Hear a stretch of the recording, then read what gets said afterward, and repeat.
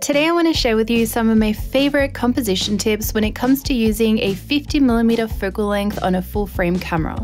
I also want to say thank you to Canva for sponsoring today's video. One of my favorite things about the 50mm is that it is such a versatile lens. I like to take advantage of this to capture movement, as it's super easy to take a couple of steps forwards and back to capture a set of images to tell a story. I snap so many photos when there's movement, like just to get it. And then maybe if you holded the fence up closer to the bush too. In this location, I wanted to capture some close-up photos of Charlotte as she was swinging off the fence to be able to get photos with more emotion. And I also wanted a full body photo to tell the story of the location and what she's doing there.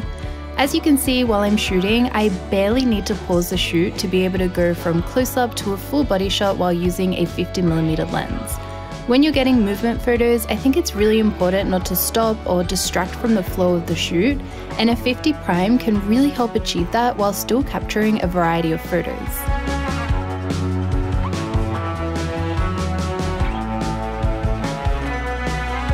My next tip applies to almost any lens, and it's to utilize angles in your location.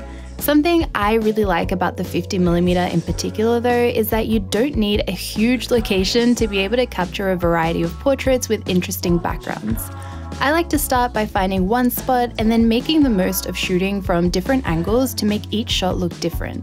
This again really helps with the flow of a shoot, as you don't need to stop and walk to a different location to get more photos.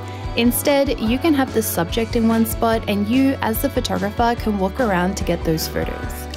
I'm starting off capturing portraits against this lush green shrub.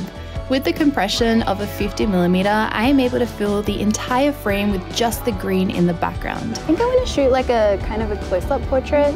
You can stand a little bit that way. I want to get part of the building in the background too. Next, by moving to the left of Charlotte, I am still shooting in the same location, but I'm getting a completely different background and look to the photos.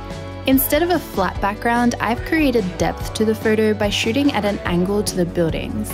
I've made sure to keep a little bit of that bush to the left-hand side of the frame to tie the photos together and for some added bokeh.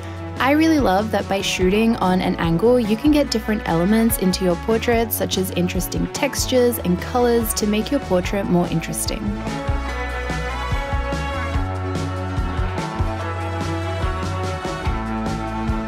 Before we move on, I want to let you know more about the sponsor of today's video, Canva. Canva is a super easy to use online design and publishing tool that I like using to create elements for my photography business. Today, I want to dive into the video features available on Canva, because with Canva, you can create different styles of videos without any experience needed. You can select a template, then use either stock video footage or upload your own videos. You can add animations and even add music through Canva as well. This is a great tool to be able to create eye-catching and engaging landing pages for your photography website like I've done here.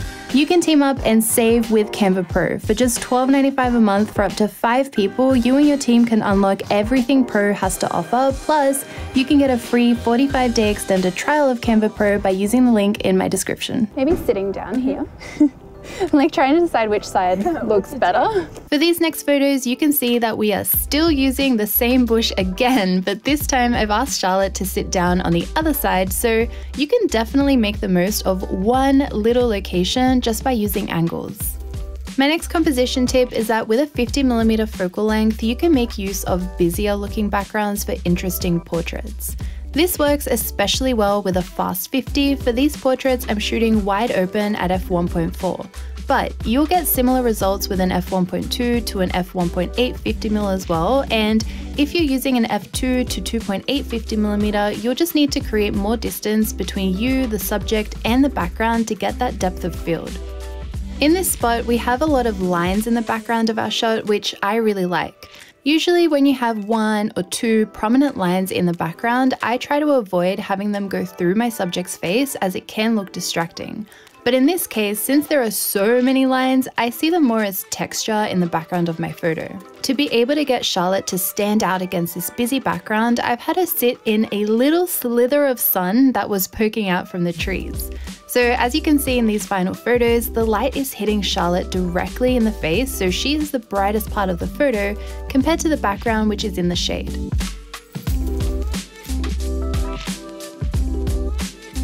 On a 50mm lens, I also really like switching from portrait to landscape orientation really often while I'm shooting, which you can already see me do a lot throughout this photo shoot. With a 35mm, I usually prefer shooting in landscape as it's a wide-angle lens which captures more of the environment. With an 85 or 135mm, I typically prefer shooting in portrait orientation since they are isolating lenses and perfect for close-ups, but with a 50, I feel like it does all these things pretty well. In the portrait photos I've taken with and without negative space, the background looks really busy and I make use of light to help the subject stand out. In the landscape portrait I took where I cropped in really tight around Charlotte, she looks more isolated, making it a great portrait where the subject stands out regardless of the lighting you have to work with. So you can see in this comparison just how versatile a 50mm lens is. We'll go into the sun for a few shots as well. I'm gonna use that pink building. We'll shoot like here. Oh, this location is so cool.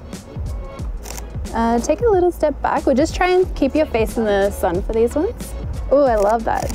Next, I'm capturing portraits of Charlotte with direct dappled light. In this location, I wanted the pink and white buildings in the background, and I personally like to shoot at an angle to buildings to give the photos more depth.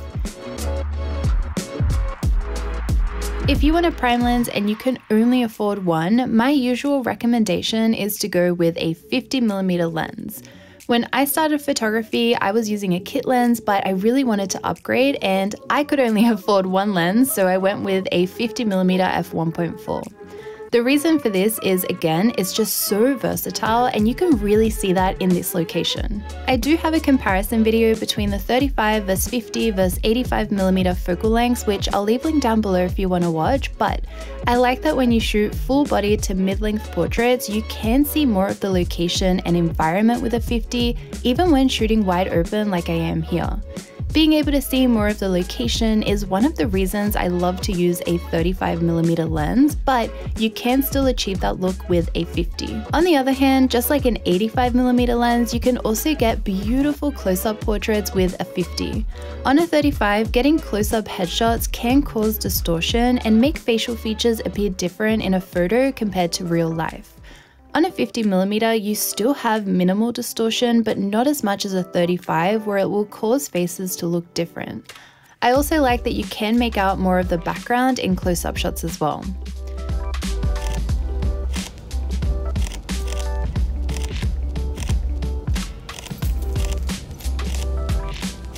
I get a little bit of a close-up. It's cool.